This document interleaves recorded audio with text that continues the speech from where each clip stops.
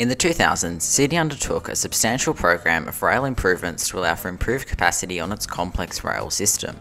The project, known as the Clearways project, was highly successful and began a recent revival of Sydney's rail network. I've been meaning to make more videos about interstate projects for a while, so here we are. Let's take a look at the CityRail Clearways project.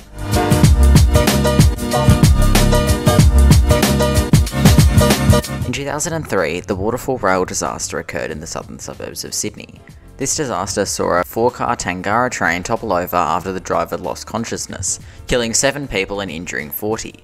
Subsequently, there were major safety improvements done to the network, but in turn, for various reasons, on-time running significantly reduced.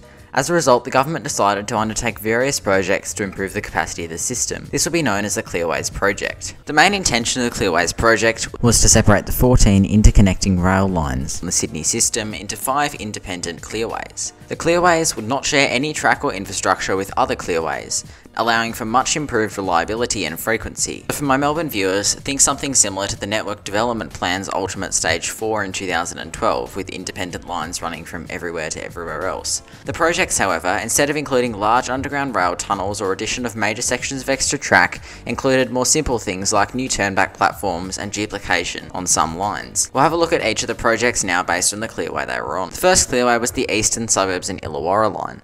This line would have actually had any changes to its existing route, but there were still a few projects along it. This included the Bondi Junction turnback and stabling, and the duplication on the Cronulla line. Prior to the project, the Bondi Junction station had capacity of only 14 trains per hour, which was significantly limiting compared to the line capacity of 20 trains per hour. Improving the capacity to 20 trains per hour was done through construction of scissor crossovers on the up or city side of the station, as well as laying track in sections of unused tunnel beyond the station, originally intended for use on the full line towards Kingsford.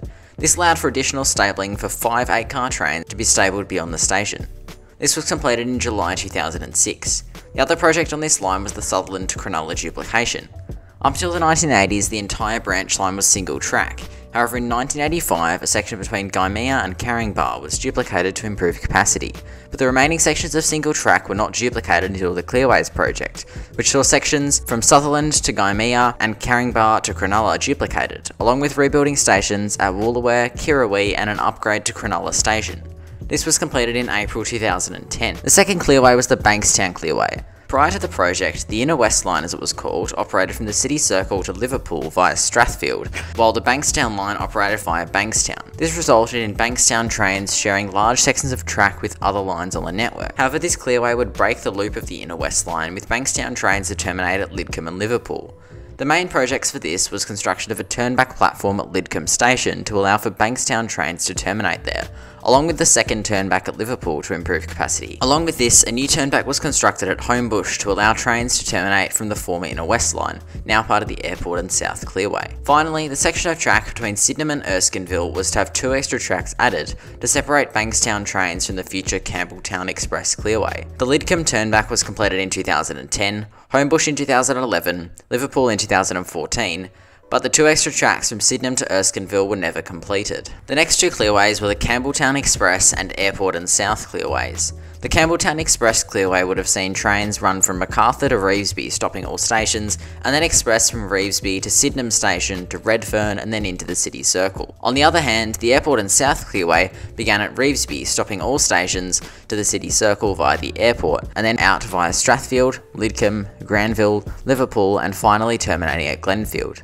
I believe that trains from Glenfield would have run express from Burwood to Redfern, stopping only at Newtown, while trains from Homebush would stop all stations. Projects required for this included quadruplication from Kingsgrove to Revesby to separate stopping all stations Revesby and express Campbelltown trains, 2 extra tracks from Sydenham to Erskineville to allow for the permanent operation of Campbelltown Express trains via Sydenham, and a 4th platform and upgrade at Macarthur for Campbelltown Express trains. While for Airport and South trains, there would be a turnback and stabling at McDonaldtown as well as a turnback at Revesby. Quadruplication from Kingsgrove to Revesby was completed in 2013, while an upgrade at Macarthur was completed in 2010, but the new platform was never completed.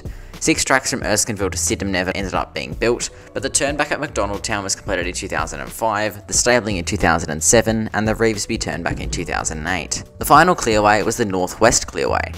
This would have allowed trains to run from the west at Richmond, Penrith or Epping, through the city and North Sydney then up to Chatswood, with one branch heading out to Hornsby via Epping, and a second branch heading up to Berowra via Gordon. There were only 2 projects for this, a 5th platform at Hornsby which was completed in 2009, and duplication from Quakers Hill to Vineyard on the Richmond line, which was completed from Quakers Hill to Schofields in 2011, but the section out to Vineyard was deferred 3 years prior in 2008. The last Clearways project was the Carlingford line passing loop. The Carlingford line only had a short section of duplication from Clyde to near Rosehill, and beyond that was single track, severely limiting frequency.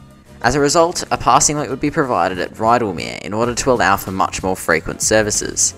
In the end, this was cancelled in 2008, and the Carlingford line was eventually closed in 2020 to make way for light rail, which is a whole other video in itself and probably not for this channel.